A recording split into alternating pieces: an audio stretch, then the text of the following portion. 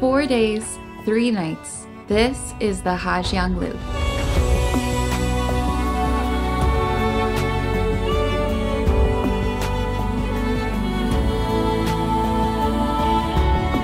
Never before have we spent 4 days on the back of a motorbike, carving through miles and miles of winding roads, wanting nothing more than to stop at every turn. With each passing limestone mountain, ricefield terrace, deep valley, and emerald waters, we try not to take our eyes off the dramatic scenery of Ha Giang.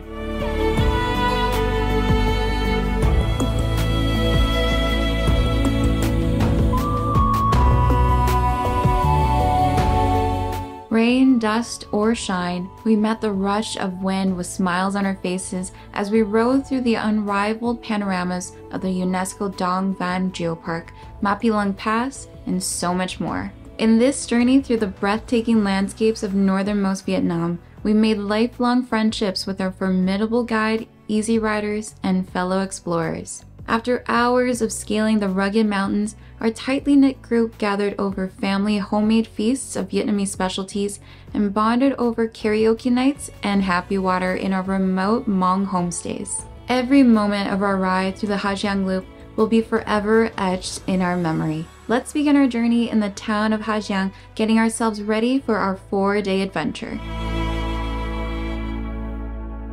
Good morning from Ha Giang. We're just about to take off on our 4-day, 3-night tour of this entire loop that we booked directly through the Ha Giang Hostel that we stayed at. In about 20 minutes or so, we're going to meet the rest of our group along with our guides, and we're just so excited to head off on this adventure. It's really going to push us out of our comfort zone, but honestly, that's going to be the best.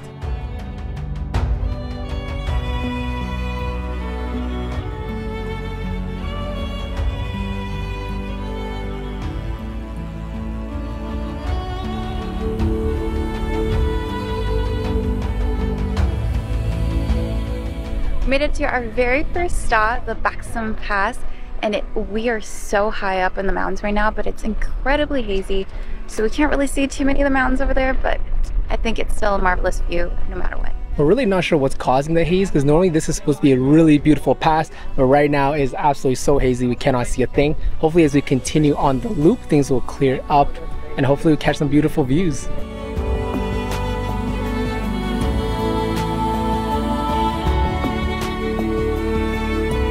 About 10 minutes after we stopped at Bosoms Pass, we came to this little marketplace, convenience store. You can buy any necessities or snacks that you want, and there's actually a viewing platform just outside that goes all the way around so you can see further into the valley from here.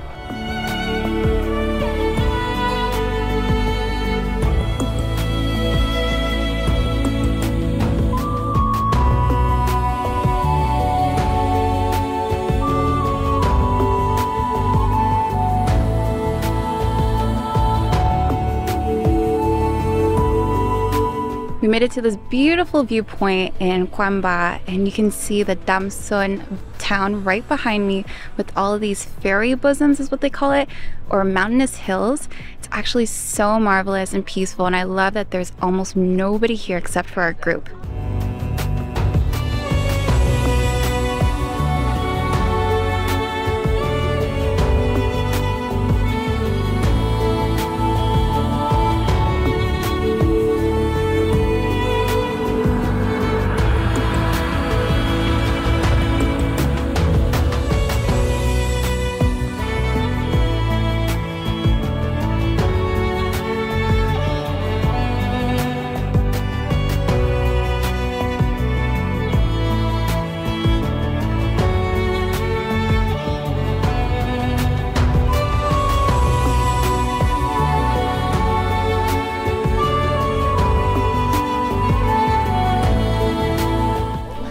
You're still like amazed? Yeah, I don't think they've seen a drone before.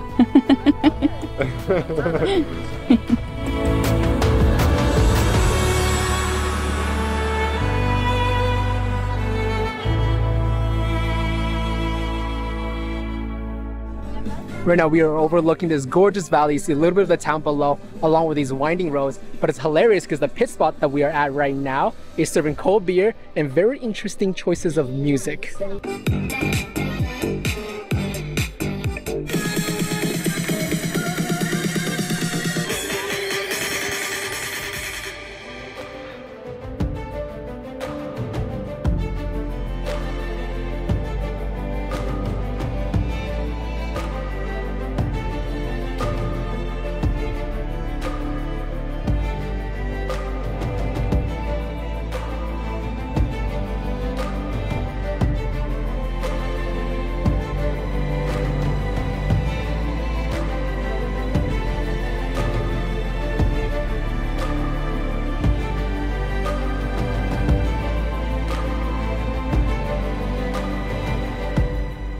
I don't think much can beat Vietnamese coffee.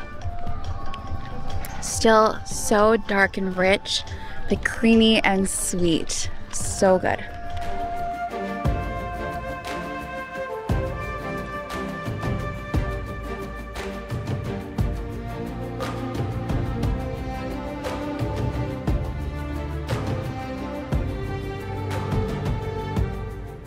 After a very bumpy ride on these off-roads on bikes that are not meant for it, we finally are heading over to Gia Waterfall. And this is definitely one of the major highlights on the entire Ha Giang Loop. It's looking really busy right now though, but hopefully we can still take a dip in that water.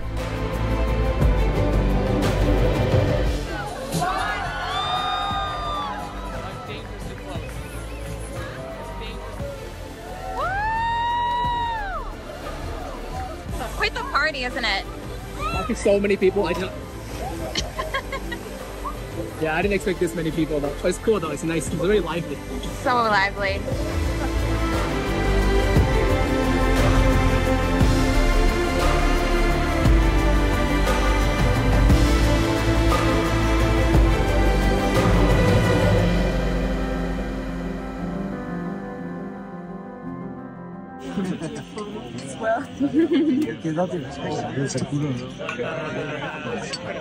They're gonna put me on the spot like that, huh? Yeah.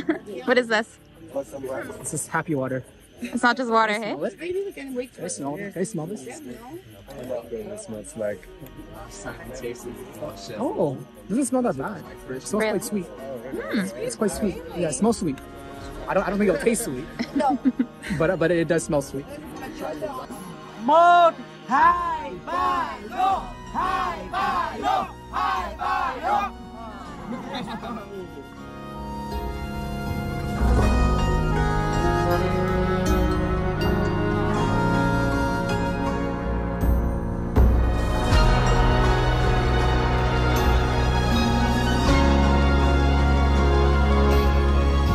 Good morning from the beautiful countryside of Suzhou. We had such a blast yesterday, having our very first family dinner, eating some great food, having some happy water, and singing some karaoke.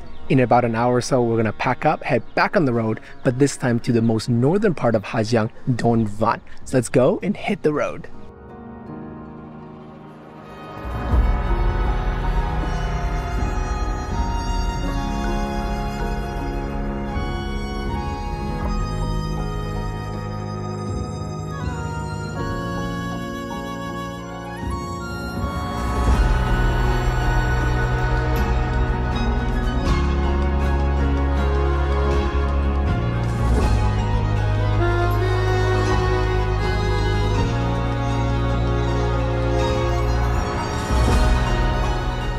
We've been driving east on DT 181 and that scenic road was one of the best that we've seen.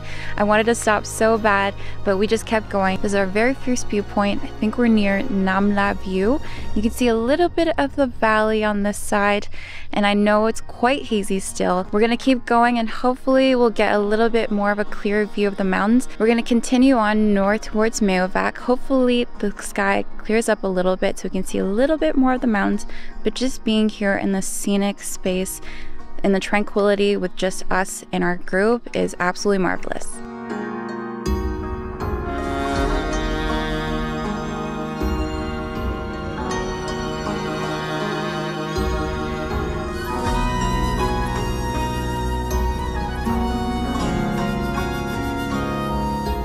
So we have to throw on these like rain ponchos, not because it's gonna rain, but literally because there's gonna be so much mud splattering on us. We have to protect our clothes.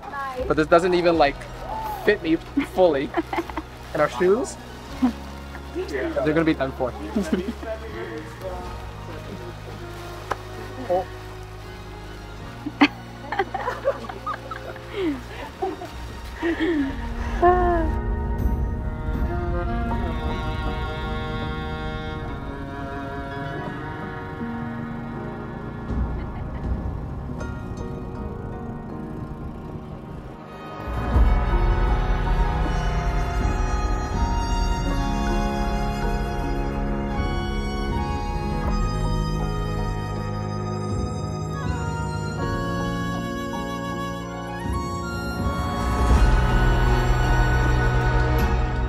actually pretty good in here. I'm just really hot. Why? So I think there was a bit of a misinterpretation. So it's dust, not mud. It is. But it's a good thing. Thankfully for the masks, that helped a lot, hey? Yeah, it's all that excavation that they're doing on the road. And all of this was just to protect our faces and our clothes. So we're really grateful for our tour guides for doing that.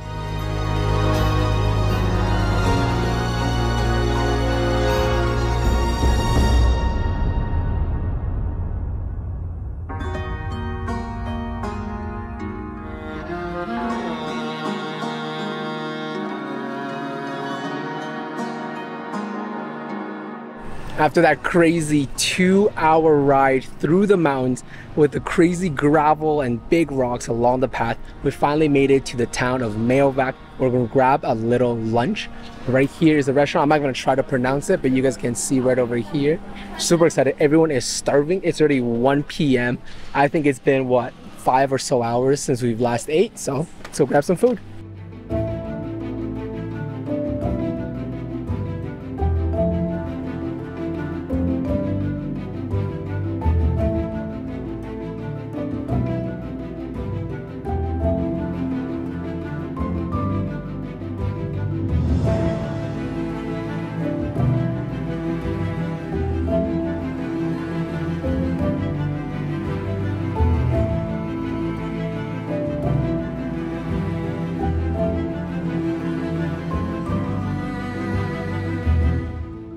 After lunch, we were nearing the Ma Pi Leng Pass, which is probably the most iconic spot in all of the Ha Giang Loop.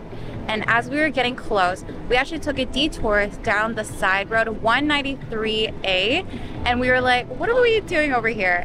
But it turns out that they actually took us down to do this riverboat cruise. We're actually on the Nho Que, or the Nho Que River, and we can actually see the Ma Pi Leng Pass all the way from here on this blue water.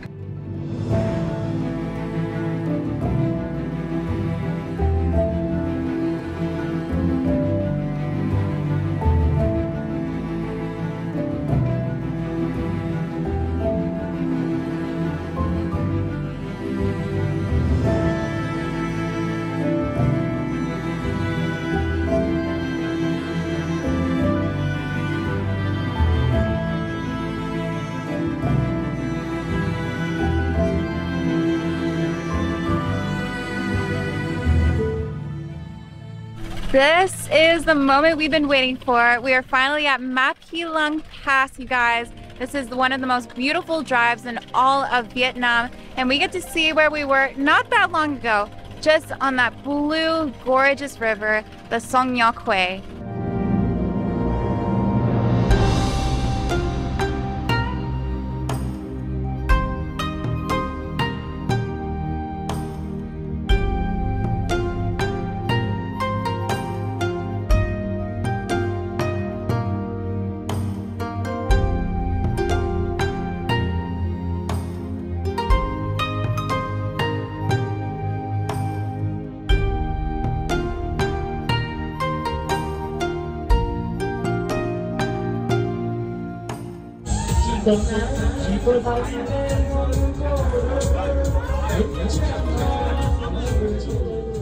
We just said goodbye to half our tour group this morning. We're gonna miss them so much. They were such a blast to hang out with. They actually opted for a 3-day, 2-night tour for the Ha Giang Loop, whereas we opted to do a 4-day, 3-night tour to see more of the loop.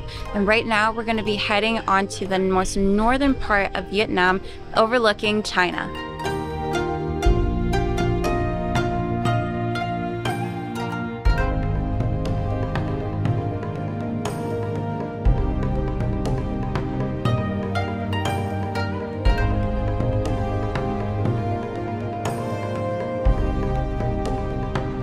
We're like this close to the Chinese border. See that fence over there?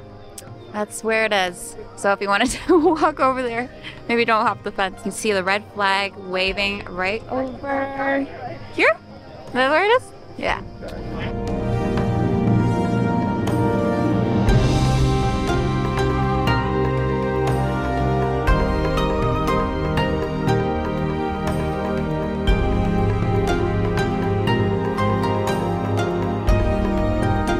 We made it to the Lung flag point, which is one of the most northern points that you can make it to here in Vietnam. And if you peer out all throughout the 360 degrees of the flag point, you can see not just the mountains of Vietnam, but actually out into the hazy mountains of China. And one thing you can do is that you can climb to the very top of the flagpole. Now the stairs are a little bit narrow, so be careful, but you do have a higher vantage point into the valleys below. But our recommendation is you have a lot more room at the base of the flagpole, tons of room to walk around, and honestly the view is just as great. One thing to mention though is it is so busy here. So if you wanted a picture by the flagpole, definitely come as early as possible.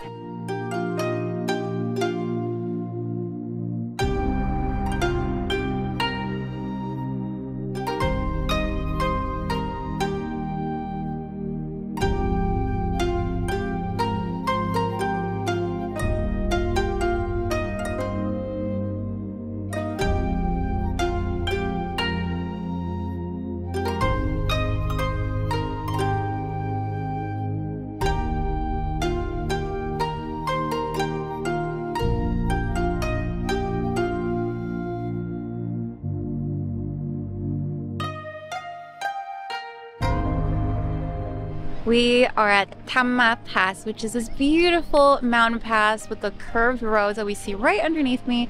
And it's actually a very popular spot for people to take photos of the traditional Hmong ethnic groups that are dressed up in their attire. And they've got a lot of kids here carrying plants in their baskets. It's actually really adorable.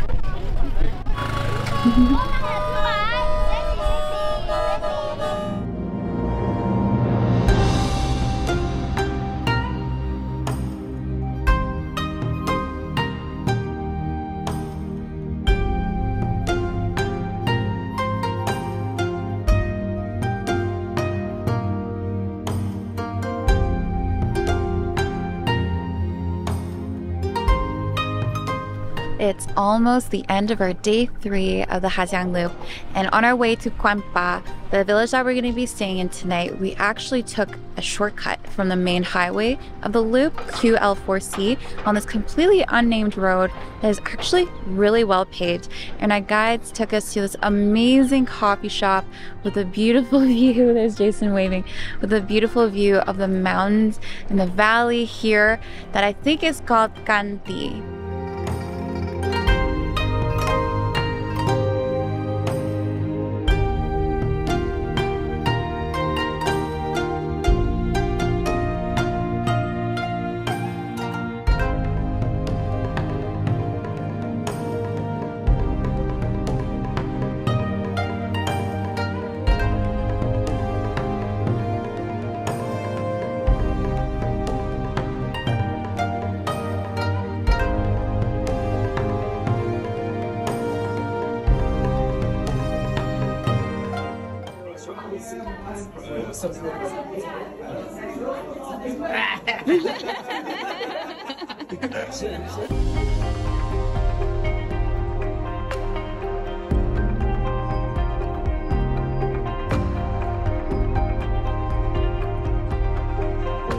We begin our final 4th day here on the Ha Giang Loop in the town of Quan Ba. It's a little bit rainy, so it's definitely a little bit cold sitting in the back of the motorbike. So right now we're gonna go grab a little breakfast. I think we're getting some pho, which is the quintessential Vietnamese breakfast, and it's gonna warm us right up.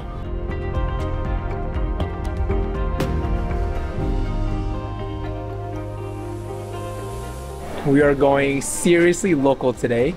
As you can see from the tables to the ground, it's definitely an experience to get used to. I was kind of born in this kind of environment, but for the rest of the group, I think it's gonna be a little bit tricky, but the food looks amazing. Really excited to eat some chicken pho.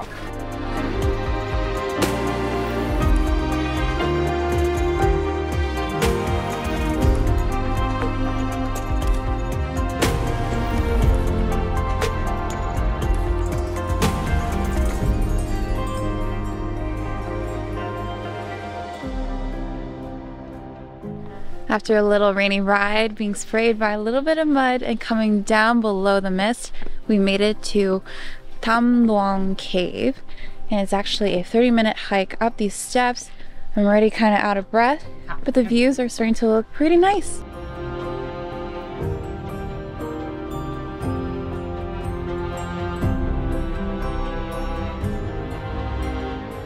so out of breath. The hike up is significantly steeper than we thought, but we made it, and it's actually only about, I'll say 15 or so minutes, 15 to 20 minutes.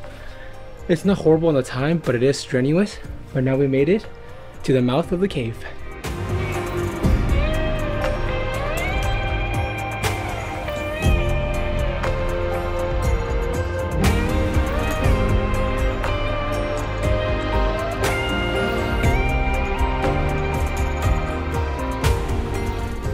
What an amazing time we had going through the entire Ha Giang Loop, not just seeing the beautiful sights, albeit sometimes a little bit hazy, but it was still absolutely gorgeous. But honestly, our favorite part is just meeting so many incredible people, partying it up with them, not just the people in our group, but even our tour guides. It was just such an amazing time. And the experience was actually so great for us to be able to push out of our comfort zone, being able to ride the scooter through all these amazing places throughout the mountains, and actually staying at some amazing traditional homestays in the middle of nowhere. Tomorrow, we're gonna head off on a completely different experience, so join us next time as we head on a 3-day, 2-night luxury cruise through Baitu Long Bay.